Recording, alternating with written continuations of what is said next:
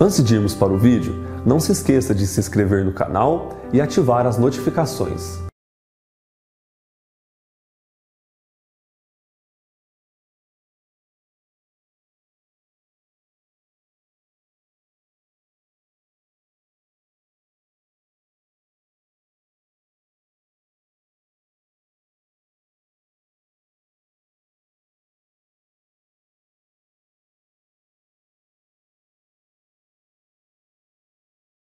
Am I on?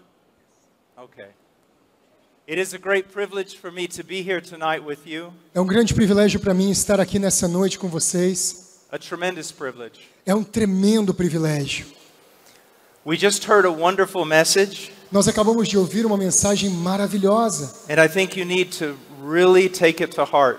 E nós devemos levá-la para o nosso coração.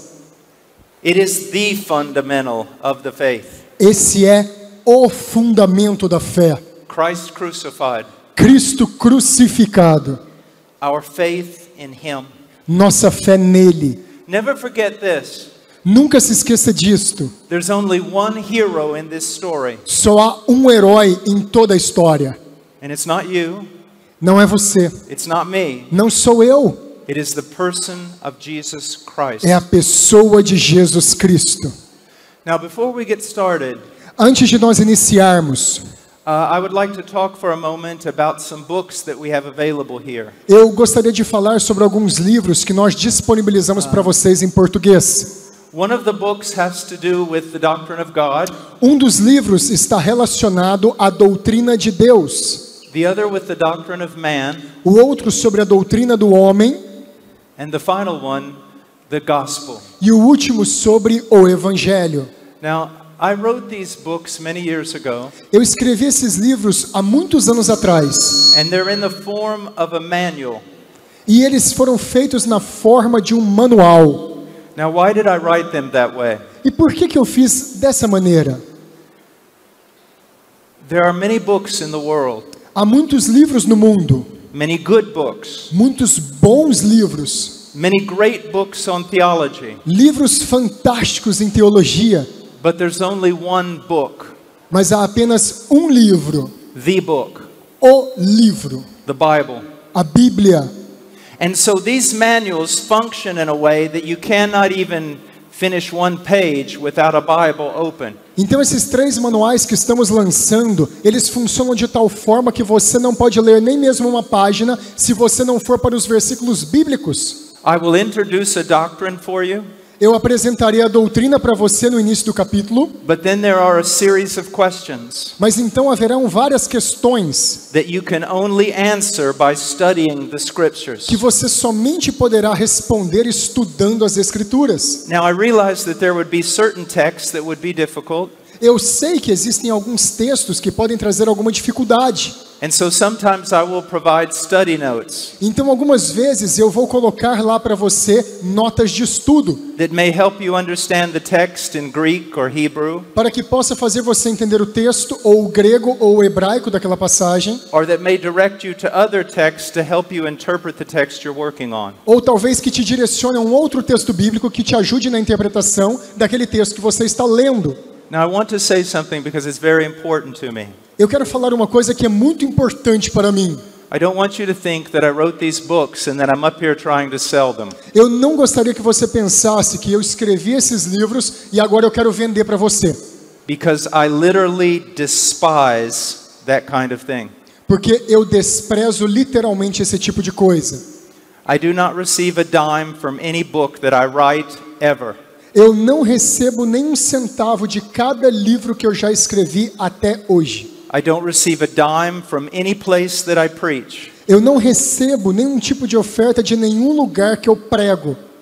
I'm here to talk about these books Eu estou aqui para falar sobre esses livros because I want you to understand the Word of God. porque eu quero que você aprenda e entenda a palavra de Deus. And these books are not necessary for you to understand the Word of God. E esses livros não são necessários para que você entenda a palavra de Deus. But I believe that they can help.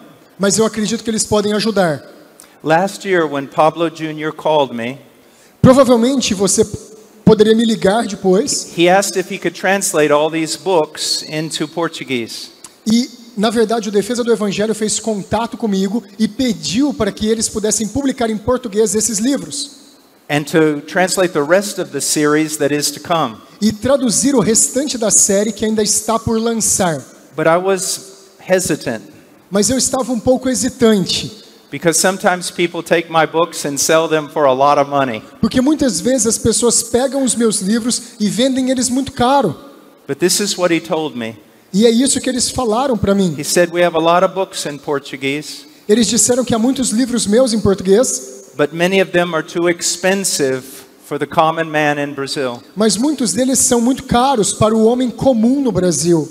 I know that you don't make any money on your books. Eu sei que você não faz nenhum dinheiro através disso. And we don't want to make any money on your books. E eu quero que você saiba que nós não queremos fazer dinheiro vendendo esses livros. We want to get them out to God's people as cheaply as possible. Nós desejamos fazer esses livros, a Heart Cry e o Defesa do Evangelho, da maneira mais barata possível. And so I would just like to recommend these to you. Então eu gostaria de recomendar isso para vocês, Look through them. para que você vá através deles See if they're helpful to you or your congregation. e você veja se eles podem ser de ajuda para você e para a sua congregação. Because the most important thing for me Porque a coisa mais importante para mim is that you study the scriptures é que você estude as Escrituras and that you grow in your knowledge of God. e que você cresça no seu conhecimento de Deus. O retorno dele para mim. Now another thing I would like to say before we get started Agora uma outra coisa que eu gostaria de falar antes de iniciar is the work that was presented on France.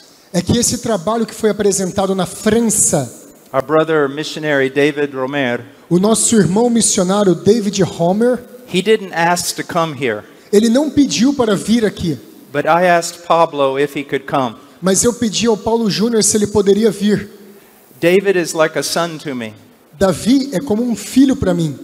He's one of the finest young men I know. Ele é um dos melhores jovens homens que eu já conheci. He is my young Martin Lloyd Jones. Ele é o meu jovem Martin Lloyd Jones. And his wife is even better than he is. E a sua esposa é melhor do que ele. And they are Brazilians working in one of the most difficult mission fields on the planet. Eles são brasileiros trabalhando num dos campos mais missionários mais difíceis da terra. And I would encourage you to get to know them, E eu gostaria de encorajar vocês a conhecer o trabalho dele, to pray for them, orar por eles and to consider supporting them in this difficult task. e considerar suportá-los nessa difícil tarefa. Now we can begin. Agora nós podemos entrar. Let us go to Jeremiah chapter 9. Vamos a Jeremias capítulo 9.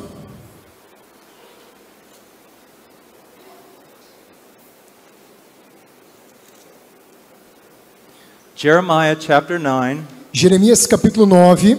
We're going to read verses 23 and 24. Vamos ler os versículos 23 e 24. Now, usually I want to take one text and do an exposition. Geralmente eu tomo um texto e eu faço uma exposição. But tonight I'm going to go through several texts Mas essa noite nós vamos passar por vários textos that are actually taken directly from the study book on the attributes of God. que foram retirados diretamente desse livro sobre os atributos de Deus. And we're going to consider some of these texts E nós vamos considerar alguns desses textos with regard to the importance of you growing in the knowledge of God. no que diz respeito à importância de você crescer no seu relacionamento com Deus. And specifically the knowledge of God's attributes. E especificamente no conhecimento dos atributos de Deus. Jeremiah 9:23. Jeremias 9, 23. Read 23 and 24. Assim diz o Senhor: não se glorie o sábio na sua sabedoria, nem o forte na sua força, nem o rico nas suas riquezas. Mas o que se gloriar, glorie-se nisto, em me conhecer e saber que eu sou o Senhor, e faço misericórdia, juízo e justiça na terra, porque destas coisas me agrado, diz o Senhor. The entire Bible, every word is the inspired word of God. Toda a Bíblia e cada palavra da Bíblia é a palavra inspirada de Deus. But sometimes a text begins with this phrase, "Thus says the Lord." Mas algumas vezes as frases começam com esse texto, assim diz o Senhor. And it's adding greater emphasis. E isso traz uma grande ênfase. It's telling us to pay attention. Isso está nos alertando a prestar atenção. You know, one of the worst things you can do, one of the most offensive things you can do, Sabe, uma das piores coisas, mais ofensivas que você pode fazer is to turn away and not pay attention to a person when they are speaking. é você se virar e não prestar atenção naquilo que uma pessoa está falando face a face com você. It is improper when we do that to another man. É impróprio nós fazermos isso para com outro homem. It is infinitely more improper when we do it to God. É infinitamente mais impróprio quando nós fazemos isso com Deus. With this phrase, God is basically saying, "Listen to me." Essa frase basicamente está dizendo, me escute. Or imagine him grabbing you by the collars of your coat Ou então imagine ele pegando você pelas abas da sua blusa and pulling you close e trazendo você para perto and saying, "Listen to me. e dizendo a você, me escute. I'm a father. Eu sou um pai.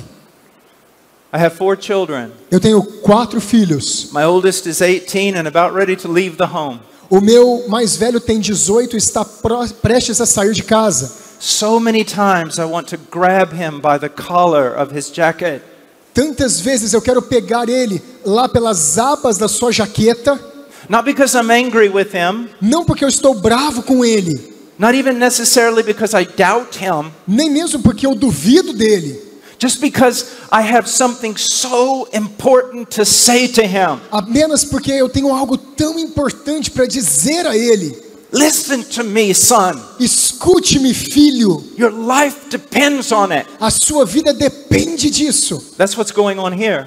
É isso que está se passando agora mesmo aqui. And borrowing from the language of the Apostle Paul, E nós estamos tomando emprestado a linguagem do apóstolo Paulo. I could say as though God were begging you through me. É Deus quem está implorando a você através de mim. Listen. Escute. He goes on to say this. Ele vai além e diz assim: Let not the wise man boast in his wisdom, and let not the mighty man boast of his might, and let not the rich man boast of his riches. Não se glorie o sábio na sua sabedoria, nem o rico na sua riqueza, nem o forte na sua força. The wisdom of God is just, to me, it's absolutely amazing. A sabedoria de Deus para mim é absolutamente maravilhosa. In every verse, the scriptures display that they are inspired. Em cada versículo da Escritura, ela manifesta que é inspirada. He chooses here wisdom Ele escolhe aqui sabedoria and might e poder and riches. e riquezas. It doesn't matter what culture you visit. Não importa qual cultura você vier a visitar, It doesn't matter what age you visit that culture. não importa em que era você visitar aquela cultura, The 3 things that are most honored by men: as 3 coisas que são mais honradas pelos homens: wisdom, sabedoria, strength, força and wealth. e riqueza. And God said, pay little attention to them. E Deus diz, não dê muita atenção para isso. Now let's look at them for a moment. Agora vamos olhar para isso por um momento. He says, let not the wise man boast in his wisdom. Ele diz assim, que o sábio não se glorie na sua sabedoria. Most words in Hebrew have to be studied in their context. A maioria das palavras em hebraico você precisa estudá-la no seu contexto. If you only look at the word itself, apart from its context, you're going to go astray. Se você pegar uma palavra fora do seu contexto, você vai errar. Wisdom can be something very positive in the scriptures. Sabedoria pode ser algo muito positivo na Escritura. The wisdom of God. A sabedoria de Deus. The wisdom of Solomon when Solomon was wise. A sabedoria de Salomão enquanto ele permaneceu sábio. Wisdom can also refer to shrewdness. A sabedoria também pode se referir a... Shrewdness. Someone is clever, tricky. Pode se referir também a uma pessoa que é rápida, fácil, inteligente. And so the word can mean a multitude of things. E ele pode trabalhar em várias coisas ao mesmo tempo. Here we can narrow it down to two things. E aqui nós podemos aprender duas coisas. He may be referring to the wisdom of the world. Isso aqui pode estar se referindo à sabedoria do mundo. We know that type of person, don't we? Nós conhecemos esse tipo de pessoa, não é verdade? He knows what to do. Ele sabe o que tem que fazer. He knows how to accomplish things. Ele sabe como completar as coisas. He's very clever. Ele é muito inteligente. He may even be very, very tricky. Ele faz as coisas de maneira muito resoluta e fácil. He says, don't admire that. Ele é uma pessoa, na verdade, admirada por isso. But he also could be speaking of wisdom in a positive light. Mas também nós podemos ver a sabedoria de uma maneira positiva. That the greatest wisdom a man can possess Que a maior sabedoria de um homem que a possui is not principles of life. não são princípios de vida, Not even biblical principles of life. nem mesmo princípios bíblicos de vida. There is a wisdom even higher than that. Existe uma sabedoria ainda mais alta que It is essa. a wisdom with regard to the person, the attributes, and the works of God. É a sabedoria que diz respeito aos atributos, à pessoa e às obras de Deus. Now I need to stop here for a moment. Eu preciso parar aqui por um momento. And I want to judge my generation. E eu quero julgar a minha geração. Not the secular generation. Não a geração secular. I want to judge the evangelical generation. Eu quero julgar a geração evangélica. Many preachers today, Muitos pregadores hoje, many churches today muitas igrejas hoje, are growing large congregations. estão crescendo rapidamente para grandes congregações. How? Como?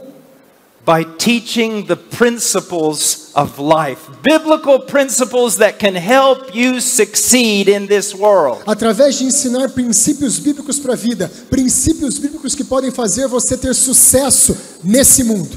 Get your best life now. Tenha a sua melhor vida agora. Study the Bible and find out how God can make you successful. Estude a Bíblia e veja só como Deus te pode fazer uma pessoa de sucesso. Study the Bible and learn how to fix things in your life. Estude a Bíblia e aprenda como arrumar as coisas na sua vida. And let me even say this. E deixa eu falar até mesmo isso. Study the Bible to fix your marriage. Estude a Bíblia para arrumar o seu casamento. Study the Bible to fix your family. Estude a Bíblia para consertar a sua família. Study the Bible to fix your business. Estude a Bíblia para arrumar o seu negócio. Now the Bible can do all those things. Claro, a Bíblia pode fazer todas essas And we coisas. ought to go into the scriptures looking for biblical wisdom regarding how to E live. nós devemos ir para a Escritura para buscar sabedoria bíblica sobre como viver. But this book was not given to you in order to find principles to help you live your best life now in this fallen world. Mas esse livro não foi dado a você para de maneira que você tenha a melhor vida agora nesse mundo. The principal purpose of this book O principal propósito deste livro is to teach you about God. é te ensinar sobre Deus. Give you wisdom regarding His person, Dar a você sabedoria com relação à sua pessoa, His works, suas obras, His redemption in His Son, Christ Jesus. sua redenção pelo seu Filho Cristo Jesus. That's why we study this book. É por isso que nós estudamos esse livro. You know, I've heard preachers and Bible teachers say this. Eu tenho ouvido pregadores e instrutores bíblicos dizer assim: Now, when you're studying the Bible agora que você está estudando a Bíblia, and you study a passage, você estuda uma passagem, the first thing you ought to ask is, a primeira coisa que você precisa perguntar é: what is this passage saying about me? o que essa passagem diz com relação a mim? That is wrong, Isso está errado, that is unbiblical, isso é antibíblico, that's stupid. isso é estúpido. When you study a passage, Quando você estuda uma passagem, the first thing you ask is this: a primeira coisa que você deve se perguntar é: what is it telling me about God? o que ela está me dizendo a respeito de Deus? Let me ask you a question. Deixa eu te fazer uma pergunta. Are you into Christianity because you hope it will fix you? Você entrou no cristianismo na esperança que ele conserte você? Are you into Christianity because you hope it'll make everything better? Você está no cristianismo porque você acha que tudo vai melhorar?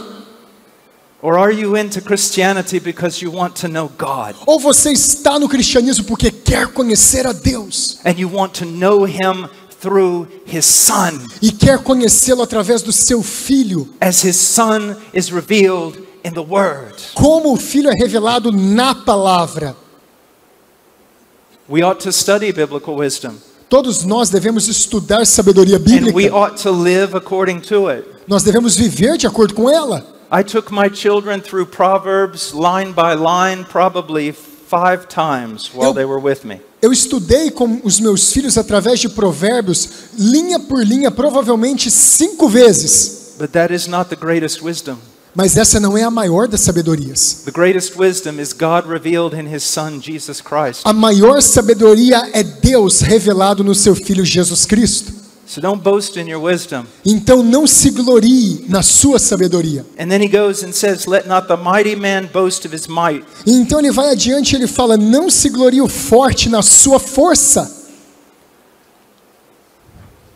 This can be referring to political might, Isso pode dizer respeito à força política, military might, força militar, the might of nations.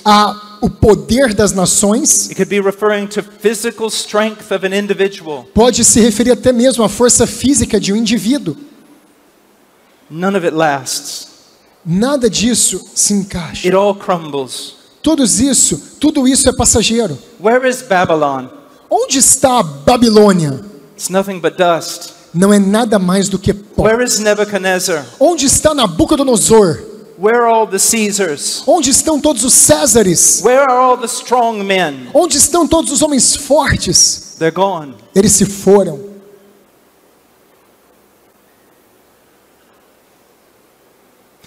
I look around here and I see a lot of young men. Eu posso olhar aqui ao redor e ver muitos homens jovens. They look very athletic, E alguns muito atléticos. very strong. Fortes. Your body is your friend. O seu corpo é o seu amigo. There's no pain. Não tem dor. There's agility, Ele tem muita utilidade. speed. Rapidez. I've got news for you. Eu tenho algumas notícias para você. One day someone will have to help you go to the bathroom. Um dia alguém vai ter que te ajudar a ir no banheiro. Your bodies will be broken. O seu corpo se quebrará. Your strength will be gone. A sua força se desfará. No one will be afraid of the might of your arm. Ninguém mais ficará espantado pela força do seu braço. I look around and I see many young girls. Eu olho aqui e posso ver muitas jovens também bonitas. You're young. Você é jovem, You're beautiful. você é bela. I've got news for you. Eu também tenho algumas notícias para você. One day you're going to be old Um dia você vai ser velha and very ugly. e muito feia.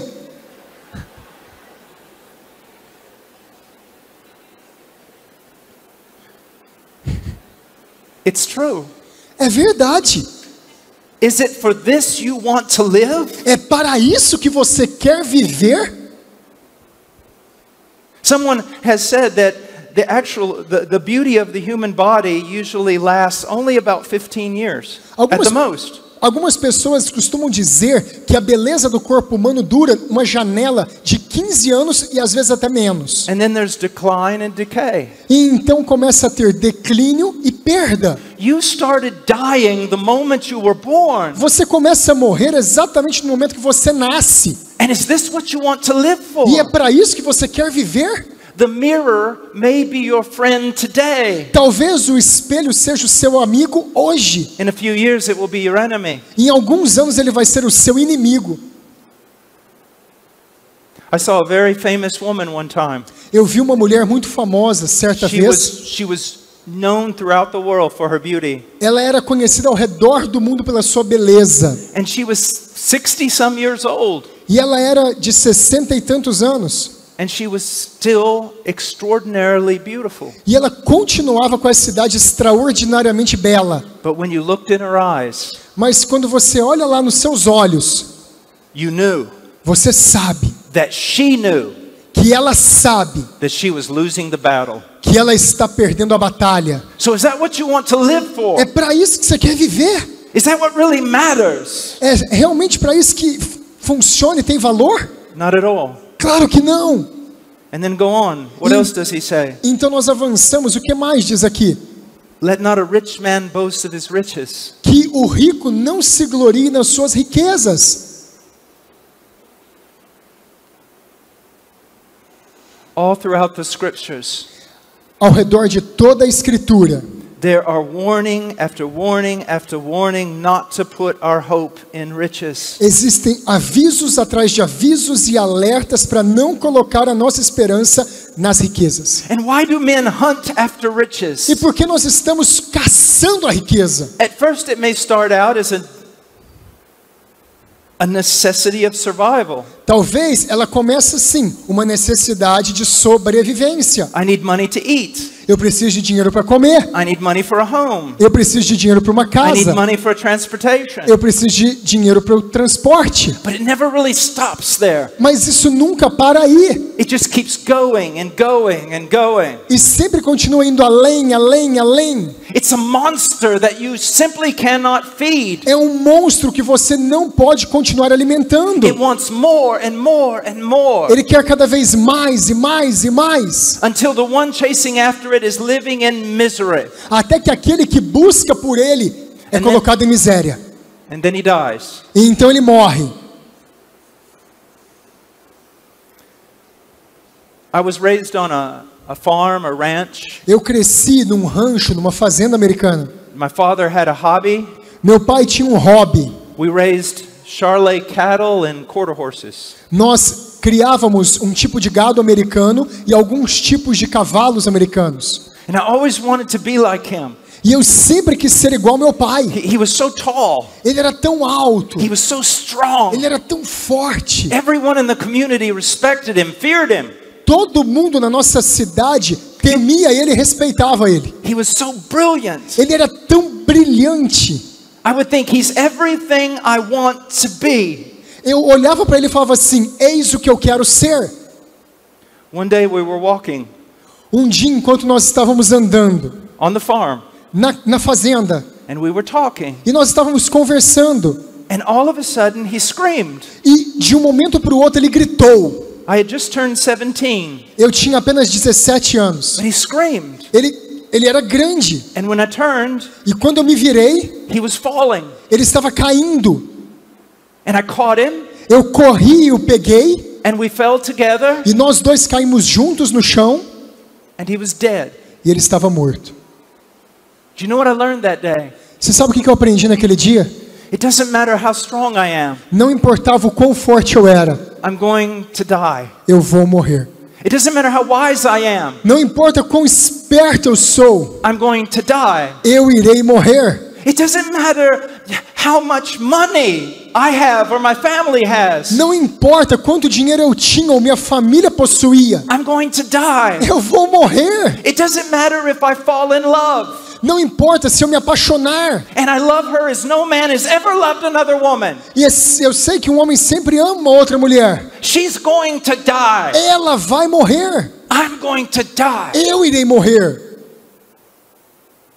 Do you really want to boast in riches? Você realmente quer se gloriar nas riquezas? Riches cannot save your soul from death. As riquezas não podem salvar a sua alma da morte.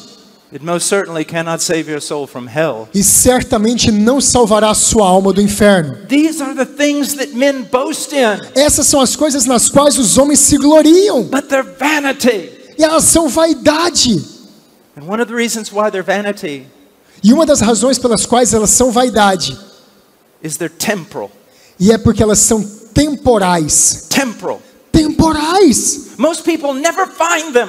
A maioria das pessoas nunca vai encontrá-las. And when they find them, E quando eles encontrarem, they can't hold on to them. eles não podem mantê-la. They fly away like a bird. Ela vai embora e voa como um pássaro. So really, this is what you want? Então realmente é isso que você quer? This is the example you want to set for your children? É esse o tipo de exemplo que você quer dar para os seus filhos? And when your children look at you, E quando os seus filhos olharem para vocês, do they see someone who admires wisdom over God? Será que eles veem alguém que admira a sabedoria de Deus? Cleverness over God? A inteligência para com Deus? Physical strength over God? Força física para Deus? Wealth? Money Riqueza, over dinheiro God? para Deus? No. Não. No.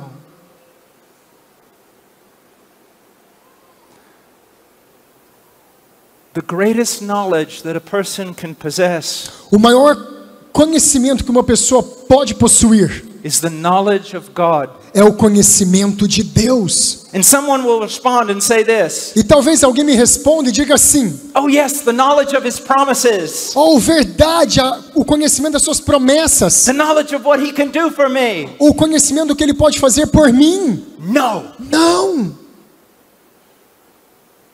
no. não. The knowledge of Him. O conhecimento dele. Imagine a young man who proposes to a girl, Imagine um jovem que está pedindo em noivado uma mulher. and he says this to her, E ele fala isso para ela: I offer my life to you. eu quero dar toda a minha vida por você. And she says, oh, that's so beautiful. E ela diz: oh, isso é tão lindo. But there's some other things I need to know. Mas há mais algumas coisas que você precisa saber. How large is your bank account? Qual que é o tamanho da sua conta bancária? What kind of car do you drive? Que tipo de carro que você dirige? What kind of house can you give me? Que tipo de casa você pode dar para mim? A mulher fala. Turn with me for a moment. Hold your place in Jeremiah, but turn with me for a moment to 2 Corinthians. Segura aí em Jeremias e vai lá para 2 Coríntios. Look at chapter 6, verse 16. Veja o capítulo 6, versículo 16. God is telling, Paul is using the scriptures, and through these scriptures, God is telling us to turn away from the things of this world, to turn away from the sins of this world. Paulo está usando as escrituras para nos mostrar que elas mesmas nos ordenam a abandonar as coisas do mundo. He's telling us to turn away from our love for this world. Nós devemos abandonar o nosso amor por esse mundo. And this is what he promises us. E é isso que ele promete para nós. He says, I will dwell in them and walk among them, and I will be their God, and they shall be my people. Eu habitarei e andarei entre eles, serei o seu Deus, eles serão meu povo. Therefore, come out from their midst and be separate, says the Lord. Portanto, retirai-vos do meio deles e separai-vos, diz o Senhor. Do not touch what is unclean. Não toque aquilo que é impuro. And now he returns with more promises. E ele começa com mais promessas. And I will welcome you. E eu vou recebê-los. I will be a father to you. Eu serei vosso pai. You shall be sons and daughters to E me. vocês serão filhos e filhas para mim. And that's what God is saying to us. E é isso que Deus está falando para nós. Come to me. Venham a mim. I will show you who I am. Eu vou mostrar a vocês quem eu sou. I will dwell with you. Eu vou habitar em vocês. I will be your father. Eu serei o seu pai. You will be my sons and daughters. Vocês serão meus filhos e filhas. Come to be with me because of me. Venham a mim por mim e por causa de mim. And when we hear that, E quando nós ouvimos isso, we yawn nós vamos and say, yeah, but what else are you going to give me? e nós falamos: tudo bem, mas o que mais que o Senhor vai me dar? We design churches today Nós fazemos projeto de igrejas hoje to get people to come. para que as pessoas venham. We promise to meet their needs. E nós prometemos que vamos alcançar as suas necessidades. We promise to entertain them. Nós prometemos entretenimento na igreja. We promise to provide for them fellowship. Nós dizemos que vamos dar a eles algumas bolsas. That's why I love my pastor so much É back por home. isso que eu amo o meu pastor tanto, aquele homem. Because he will tell people this. Porque ele dirá para as pessoas que vão à igreja assim: In this church, nessa igreja, we offer you one thing. nós oferecemos para você uma coisa: Jesus Christ. Jesus Cristo. Nothing else. Nada mais. Jesus Christ. Jesus Cristo.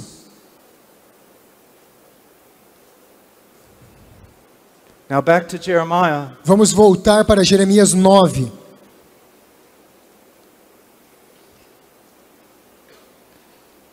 In verse 24 of chapter 9. O versículo 24 do capítulo 9. But let him who boasts boast of this. Mas aquele que se gloriar, se glorie nisto. We see this in 1 Corinthians also, don't we? Nós vimos isso agora mesmo lá em 1 Coríntios. Let him who boasts boast in the Lord. Que aquele que se glorie no Senhor. The idea here is not that we're to be going around boasting. A ideia agora não é que nós não podemos ter aquelas coisas. The idea is this. A ideia é a seguinte. We usually boast about the thing that's most important to us. Nós geralmente nos gloriamos nas coisas que são mais importantes para nós. He's saying, let this one thing be the most important thing to you. Jeremias está dizendo, deixe que esta coisa seja a mais importante para você. That he understands and knows me. Que ele me conheça e saiba quem eu sou. Now, I don't want to divide these two words up too much. Eu não quero dividir muito essas palavras. Because many times we have this, when there's a need to emphasize in the Hebrew scriptures, there is a repetition. Quando no hebraico há uma necessidade de enfatizar, eles repetem a palavra. For example, here we have understand. Por exemplo, aqui nós temos entendimento. And then another word comes that is similar to it, but a little bit different. Então uma outra palavra vem que é similar, mas um pouquinho diferente. Knows. Conheça. And the whole thing is designed to give emphasis. E tudo isso é pensado para dar ênfase. That the most important thing you can possess Que a coisa mais importante que nós podemos possuir is a knowledge of God. é um conhecimento de Deus. But there is a possibility here Mas há uma possibilidade nesse texto aqui. that we're seeing something that we see throughout the entire Bible. Que nós podemos ver algo que nós repetimos em vê-la ao redor de toda a Bíblia. And that is that the knowledge of God, in one sense, very basically, can be divided into two types of knowledge. E isso quer dizer que o conhecimento de Deus, de uma maneira muito básica, pode ser dividido em dois tipos de conhecimento. There is a factual knowledge. Existe um conhecimento factual. A factual knowledge. Um conhecimento factual. Now, where do we get factual knowledge from God? De onde que nós podemos obter conhecimento factual de Deus? It's not from all your silly false prophets here in Brazil. Não é de todos os seus falsos profetas idiotas do Brasil. It's not from all my silly false prophets back in the United States. Não é de todos os falsos profetas idiotas nos Estados Unidos. We find factual knowledge of God only one place. Nós encontramos conhecimento factual de Deus apenas em um lugar. Sola Scriptura. Sola Escritura. The Scriptures. As The Escrituras. Scriptures. As Escrituras. Now, Veja só.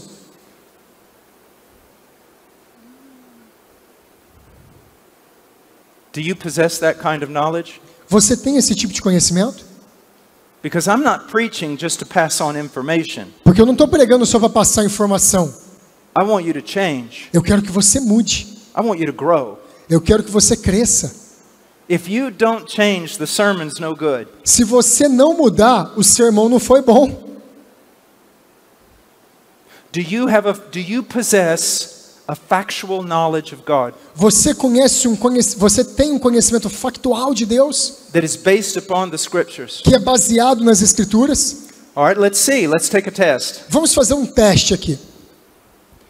So I hand out a piece of paper to every person here, Se eu desse um pedaço de papel para cada pessoa que está aqui and I tell you to do this. e eu falasse que você deveria fazer assim, I want you to take out a pen or a pencil eu quero que você pegue um lápis ou uma caneta and write down all the attributes of God as they are revealed in Scripture. e escreva todos os atributos de Deus que são revelados na Escritura. Then I want you to define every one of those attributes. Então eu quero que você defina cada um daqueles atributos. Can you do that? Você pode fazer isso? Let me ask you another question. Vamos para uma outra questão. In all your years of being in the church, Em todos os seus anos que você está na igreja, how many sermons have you heard preached on the attributes of God? quantos sermões você já ouviu que foram pregados sobre os atributos de Deus? In most churches, you could be there for 30 years and never hear sermons on the attributes of God. Na maioria das igrejas você pode estar lá por 30 anos e nunca ouvir um sermão sobre os atributos de Deus.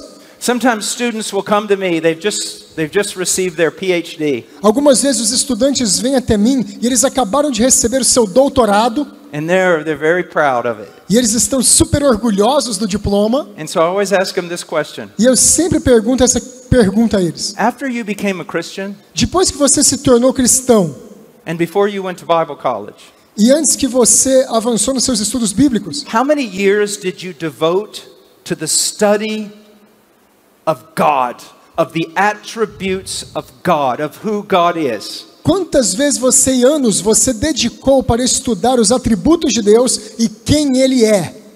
And most of them say, well, I didn't do that. A maioria deles poderiam dizer: eu não Okay. fiz isso. 4 years of Bible college. Tudo bem, 5 anos de colégio bíblico. In that Bible college, how many years were dedicated to the study of God's attributes? Naquele seminário, quantos anos foram dedicados a estudar os atributos de Deus? And they'll say this, E eu vou dizer o seguinte: well, I had a systematic theology class for 1 semester, bem, eu tive uma classe de teologia sistemática por um semestre and we looked at the attributes of God for about 2 weeks. e nós olhamos os atributos de Deus por 2 semanas. I go, okay, when you got your master's, E então, tudo bem, quando você How many teve years- o seu mestrado, how many years of those 3 years were devoted to studying the attributes of God? quantos anos você gastou no mestrado, daqueles 3 anos estudando os atributos de Deus? Well, I had 2 systematic theology classes, Bem, nós tivemos 2 aulas de teologia sistemática. and each one, I think about 3 months. Bem, olha, juntando as 2, eu acho que deu 3 meses. Okay, Tudo bem? so when you got your PhD, Bem, quando você ganhou o seu doutorado, how much of that time was devoted to studying the attributes of God? quanto do seu tempo foi para estudar os atributos de Deus? And he said, well, I got my PhD in something else. Olha, eu ganhei o meu doutorado em outra coisa. Do you see what I'm trying to show you? Você vê só o que eu estou querendo te mostrar? My dear friend, Meu querido amigo, my dear brothers and sisters in Christ, meus queridos irmãos e irmãs em Cristo, if the truth be told, se a verdade for falada, we're ignorant of God. que nós somos ignorantes de Deus, We don't even know who He is. nós nem mesmo sabemos quem Ele é.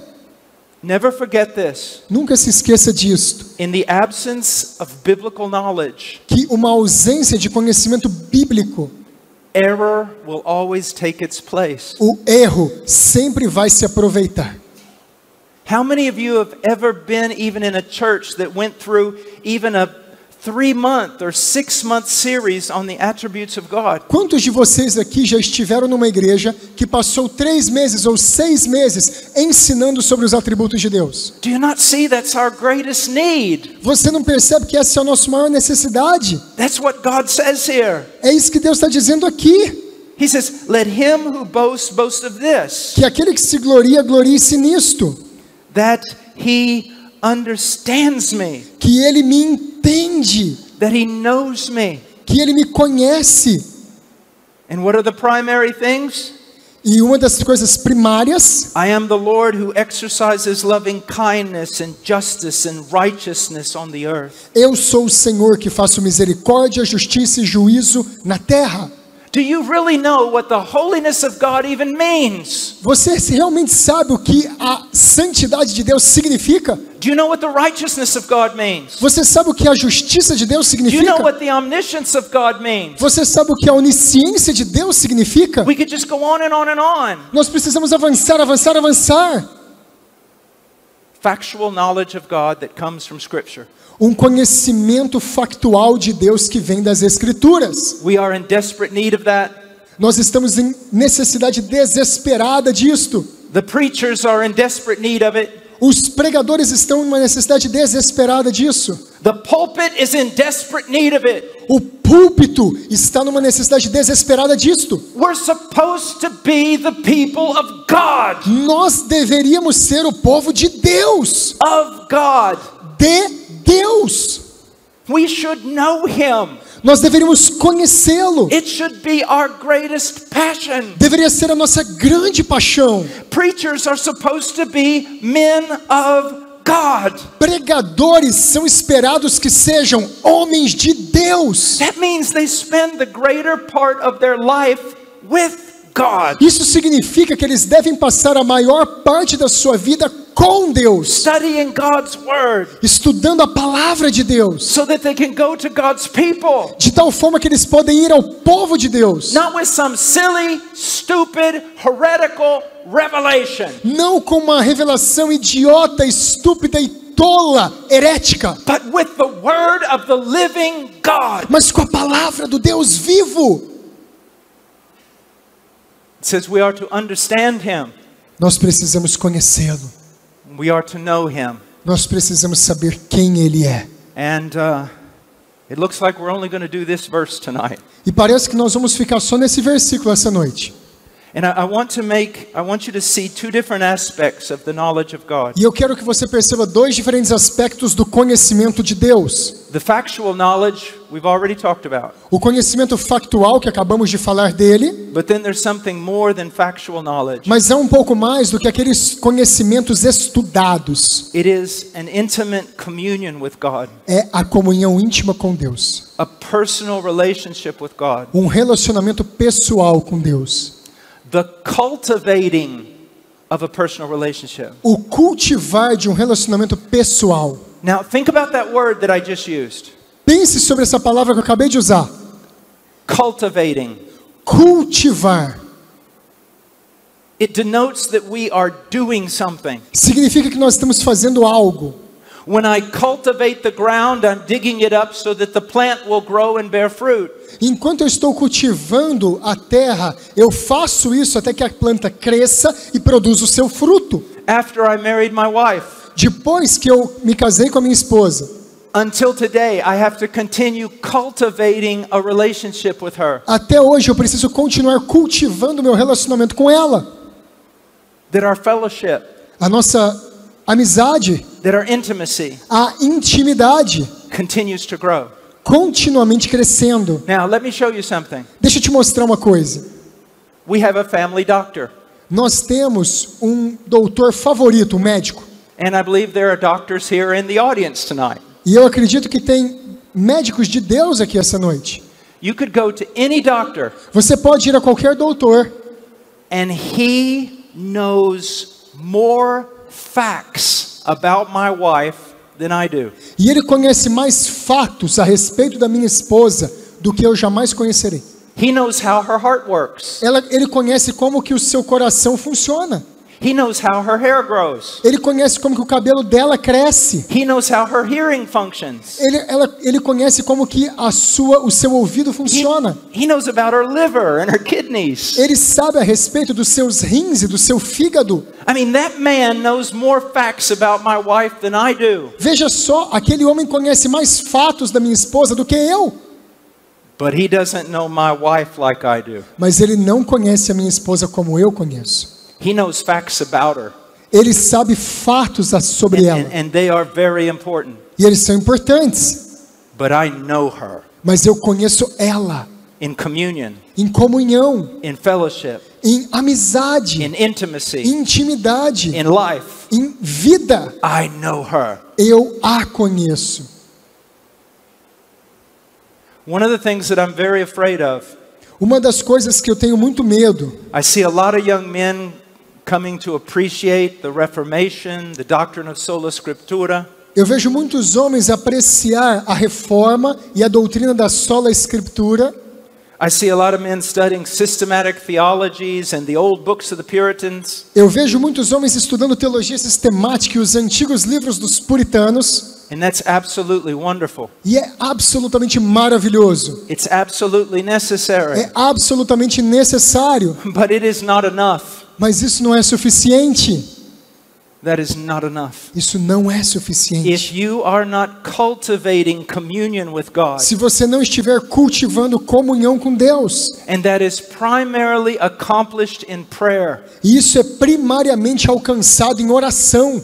If you are not spending much time with God in prayer, Se você não está passando muito tempo com Deus em oração, and I don't mean just intercession, e eu não estou falando apenas intercessão, I mean just being with Him. eu estou simplesmente falando estar com Ele. I was asked to preach in this place that was right by this beautiful beach. Eu estava falando com um pregador que estava aqui embaixo, And during a break time, some of the men came by my hotel and said, "You want to go to the beach? It's one of the most beautiful beaches." Eu estava pregando numa conferência e falei com o pregador, e alguns homens vieram naquele hotel e perguntaram: "Você não quer descer lá embaixo e conhecer a praia?" I said, "No." E eu falei: "Não." They said, "Why not?" E eles falaram: "Por quê?" Because my charo isn't with me. Porque a minha Charo, a esposa dele, não está comigo. She's not here. Ela não está aqui. It won't mean anything Eu não quero fazer nada if she's not here. se ela não quiser fazer comigo. All it'll make me think about is she's not here.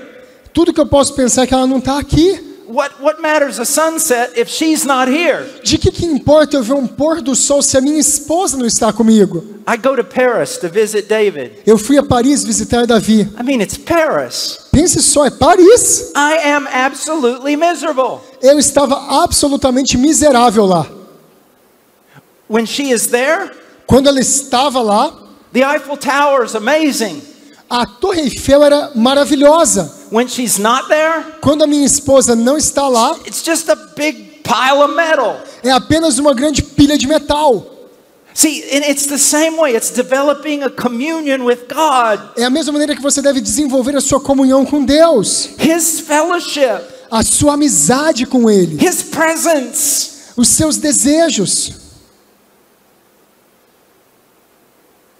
You see, these are the most important things. Veja só, essas são as coisas mais importantes. And I can tell you this. E eu posso te dizer uma coisa. You can take all your prosperity preachers. Você pode pegar todos os seus pregadores da prosperidade. You can have your Mercedes-Benz. Você pode pegar tudo isso que eles falam para você. You can have your mansion. Você pode pegar a sua mansão. You can have your perfect health. Você pode ter a sua saúde perfeita. And I would rather rot in a jail E você pode colocar um homem numa prisão para apodrecer with Jesus Christ com Jesus Cristo. than have all those stupid things they talk about. E toda aquela tolice que eles estavam falando, Because compared to Him, porque comparado àquele homem preso, apodrecendo, que é crente, all those things are less than trash. todas aquelas mansões e coisas são menos do que lixo.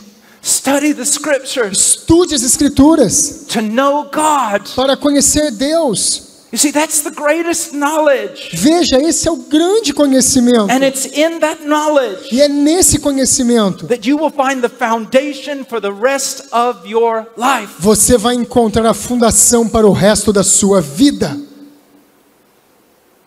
Again, it is such a great privilege to be here. Mais uma vez, é um privilégio tão grande estar aqui.